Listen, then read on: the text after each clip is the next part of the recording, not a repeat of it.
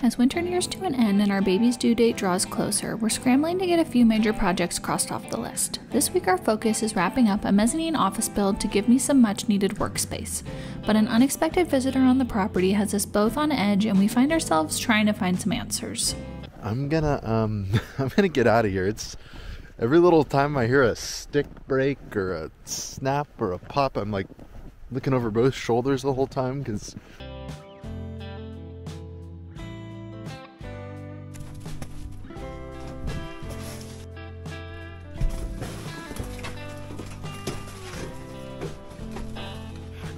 what's going on?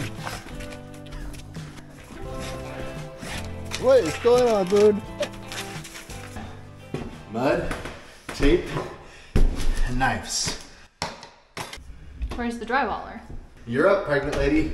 Dang it, I'm the drywaller. I have done way more drywall while pregnant than I ever want to do again because I did this wall in my first trimester. I did downstairs in my second trimester, and now we are third trimester drywalling, but at least they're just half walls. I'm hoping to get at least the seams taped tonight so that tomorrow I can do the next coat. What? Why are you smiling? Because I'm super excited to drywall. No, you're not. Let's see it. Let's see the goo. Squishy, that's good. This goo spent one night in the bed of my truck, and I was a little worried that it had frozen and maybe gotten messed up, but what do you think? I think it's okay. I think I need to mix it though. Oh my gosh. It's like a core sample. Interesting. Uh-oh.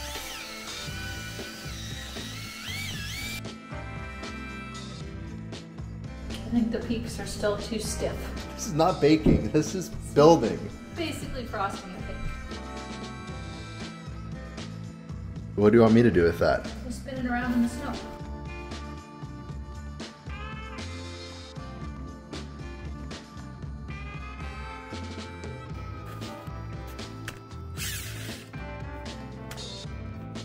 I think our ice snow has gotten a little harder since last time Courtney did this.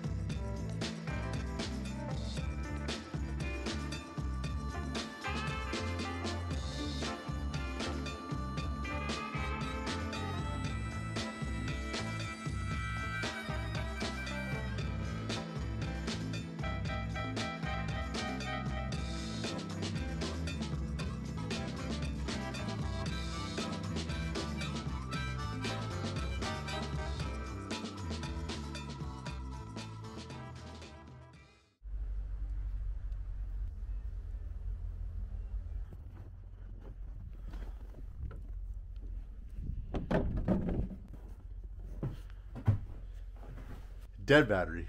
We've had some really cold temperatures over the last few days and it just kills the batteries. Okay.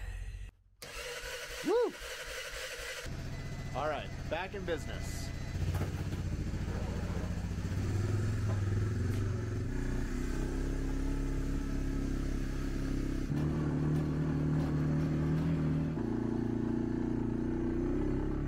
Good morning, guys. It is a very, very cold morning here. I think it got down to 4 degrees Fahrenheit last night. I gotta get my gloves on, guys. It's too cold to be out here without gloves on. This morning I was out on a property walk with a forest manager. We were working on coming up with a forest management plan for our property, how to best manage the land and the trees for timber purposes.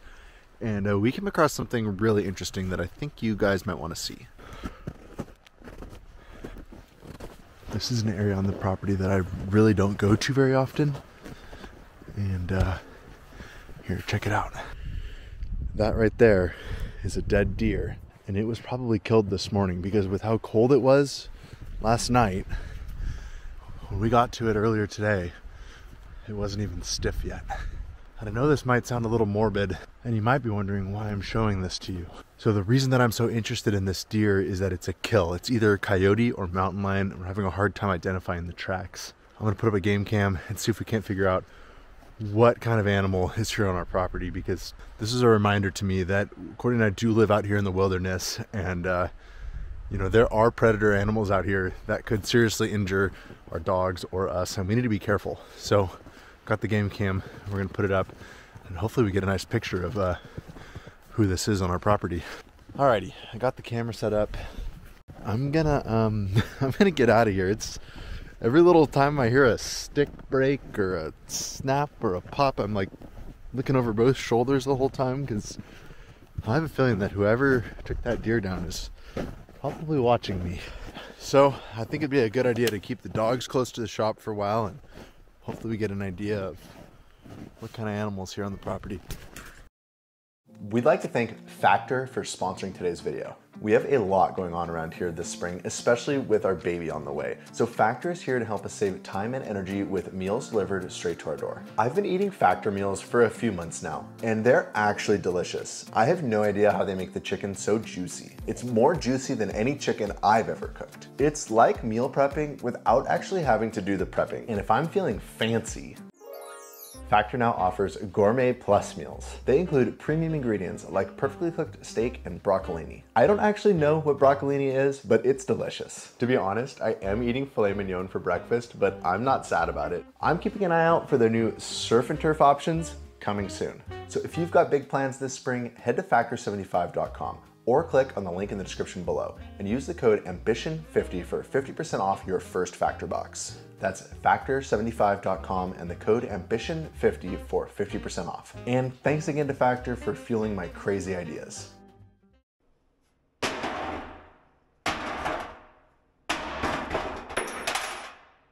This morning I was able to get a coat of primer on everything, which means that I can do top coat tonight, which means that tomorrow we're gonna get to lay flooring. I didn't want to have to go to the store, so I'm gonna just try to make paint that we have here work. So where did this paint come from? This is Tiny Exterior because it's the paint from our shipping container house. I think it's still good. Hopefully. Hopefully. It's only maybe frozen a couple of times. What is the foil for? We also don't have any paint liners, so I'm gonna try to use aluminum foil.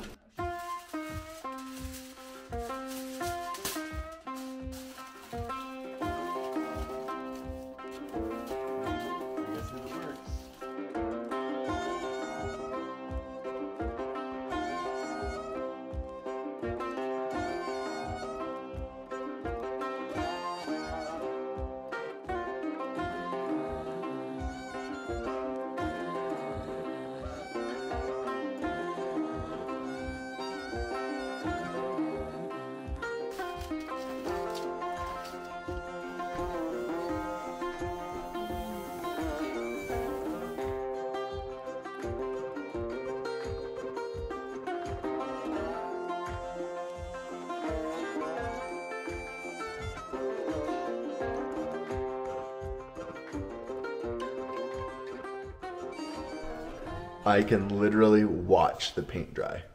Speaking of paint drying, we've had a lot of questions lately on the channel about how we're heating the shop. And well, we have two different heat options. Number one, we have this Sunfire heater here. This is a 150,000 BTU diesel-fired portable heater that just cranks out the heat. It's so nice to be working on a project, fire this thing up, point it near where you're working. It'll melt all the snow off the car will be warm, the tools are warm. Awesome to work with that. But there is a downside to this heater, which is that because it doesn't vent the combustion, it does put off some fumes, and it also creates a lot of moisture. So running this heater in the shop actually causes the humidity levels in the shop to raise significantly. Our primary heat source in the shop is this Energy Logic waste oil burner. So like last night I did an oil change on the skid steer and I was able to dump the waste oil just right into this, and that's what's been heating the shop today. This heater works a lot more like a traditional furnace or wood stove. It's got a chimney on it and it ducts its combustion air to the outside. So in the shop there are no fumes at all. Something else that we've noticed that's interesting is that when we run this heater, the humidity in the shop drops dramatically. Currently in the shop, it is 55 degrees and 33% humidity. So I guess that's a really long-winded way to say I'm watching the paint dry because the humidity levels have dropped. The paint ninja.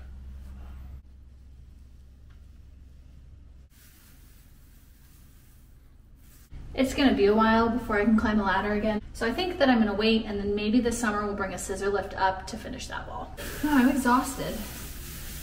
I used to be able to do this all day. My baby's feet are up here right now, and so when I bend over with the roller, they like stab me. This is exciting. It's starting to feel more like an office. Laying flooring is not our favorite thing to do because it's physically exhausting, but it's going to be a huge transformation, so I'm really looking forward to doing that tomorrow. So with that, we'll see you guys tomorrow. So it's been 2 days since I set that game cam. I'm gonna go grab it, and hopefully we're gonna know here pretty quick what kind of animal we're dealing with here on the property.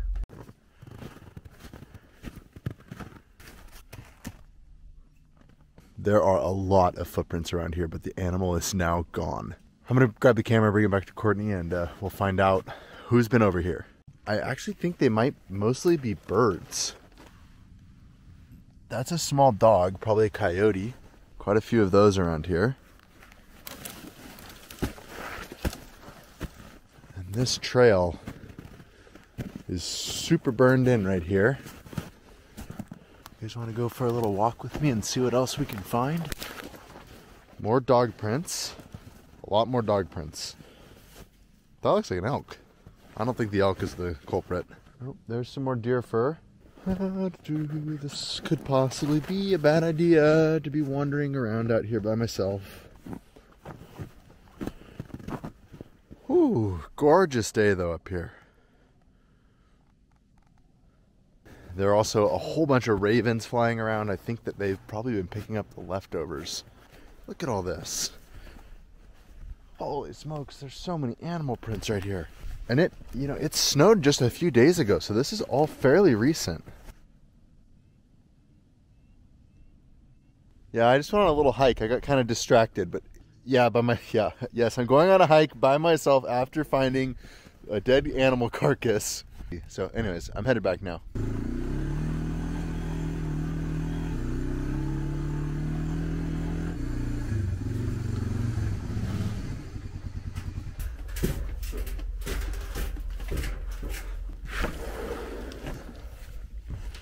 Hi, dogs. Yeah, do you have a sweater on? Or do you have a wabba? All right, you ready to see what we found? I don't know. I'm equally don't want to know and want to know. Here we go.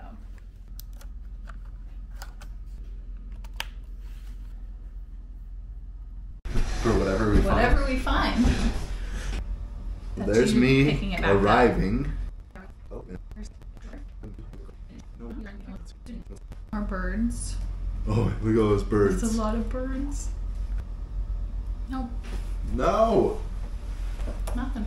Nothing. Well, unfortunately, we looked at all of the game cam footage and we didn't capture anything. So whatever's out there is elusive and we're going to have to just keep trying. So why don't you guys drop in the comments down below, what do you think is out there?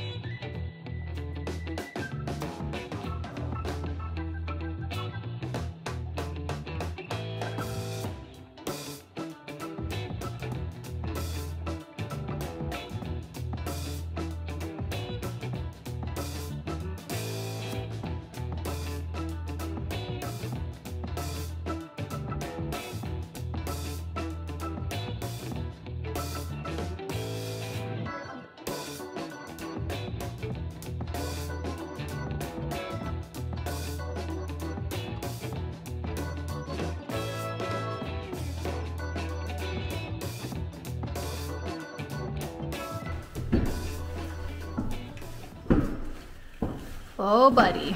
Last step. The last step before the last step before the last step? Yeah. All right, you guys, we are hoping to get all of the flooring laid today. We're using the same flooring in here that we used in the rest of the apartment, which is a vinyl plank that I really liked working with because you just score it and snap it, and it goes pretty quick. So let's see if we can get this done.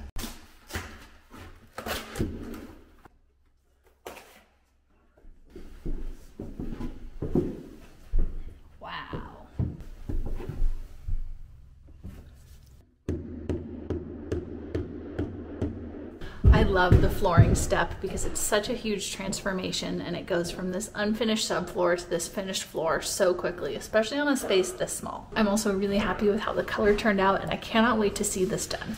And I think we're gonna get it done today, you guys. We'll see.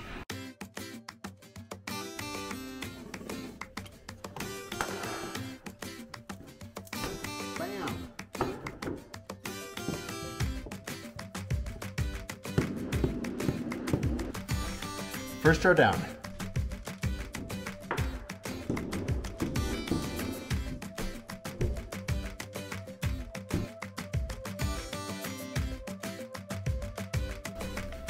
The most complicated cut in the whole space. Yeah.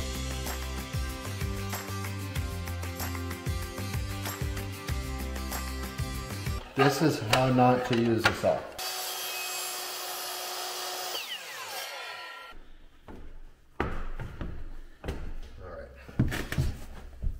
I'm not even going to test fit it, I'm just going to go for it. All right. Like a glove. There it is. So this is the lobby of my office, also known as the waiting room. You stand right here until I'm ready for you. Is that for me? I'm instructed Right to here. stand there until told I'm allowed. You can even sit on the stair while you wait. So passing the stovepipe through the floor for our waste oil heater was a little bit of a challenge. So one option we considered was running the chimney out the back wall of the shop, but because of the wall penetration required for this type of waste oil heater, there's not enough space between the top of the heater and the bottom of the mezzanine floor to have the thing exit out the back. So the wall penetration wasn't going to work for us. And what we ended up deciding to do was just use a section of double wall pipe here to minimize our distance to combustibles. Now we have this opening in the floor around the double wall stovepipe that after the flooring is in, we'll make a metal trim ring for to cover the space. You don't trust me to not just fall through that hole? Yes, don't fall through that hole.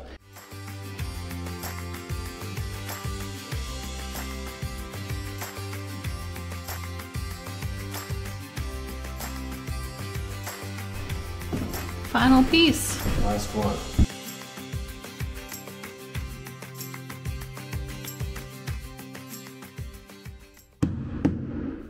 That took less than an hour. That's awesome. With that, it's time to move on to my absolute favorite step, probably one of Riley's least favorite steps, which is the trim work, but it's about to transform this whole space. I got all of the trim pre-stained this morning, so this should go pretty quick.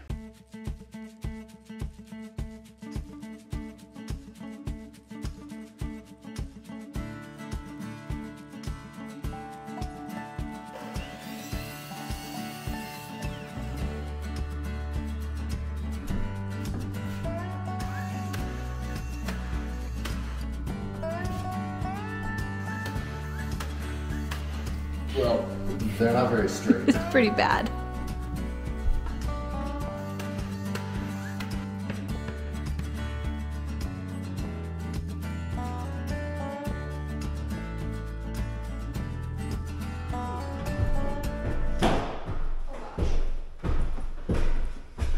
This one will go here.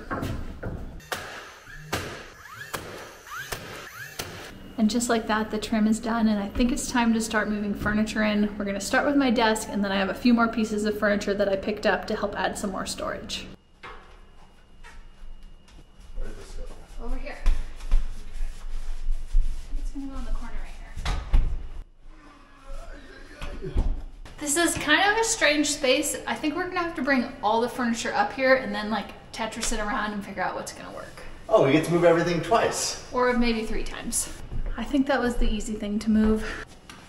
So I was trying to... Oh yeah, the box is super light.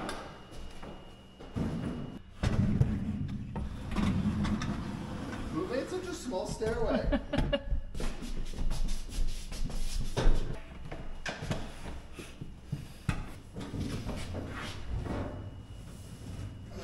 All right.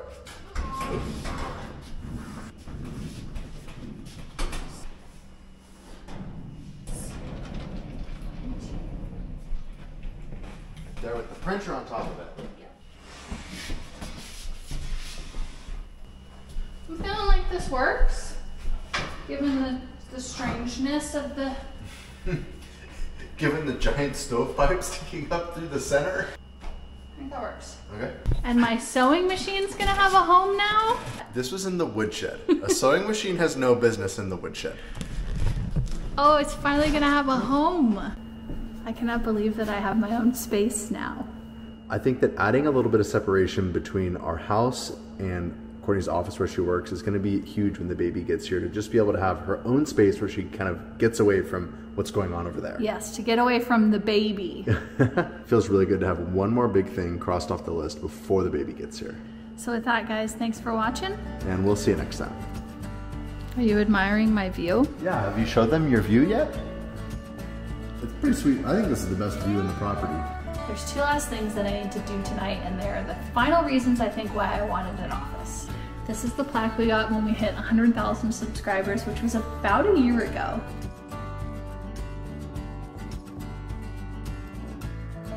And this was a really special gift that was made for us, and so I've also been looking forward to putting this in our office.